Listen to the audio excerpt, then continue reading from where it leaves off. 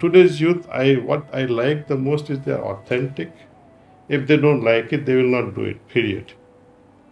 I am glad that all of you are here because you are sincere, you are authentic, and you are seekers. You want to transform your life. So now, having decided that yes, I want to transform my life, put some more energy into it, more interest, more passion into it. See,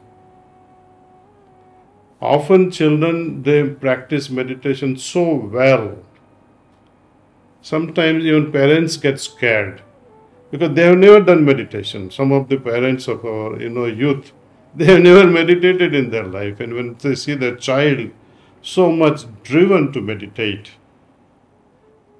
I think that's a moment I like to see. I'd like to see their face at that time. That, oh, my child is going so fast, and what am I doing? See, that will be wonderful to see.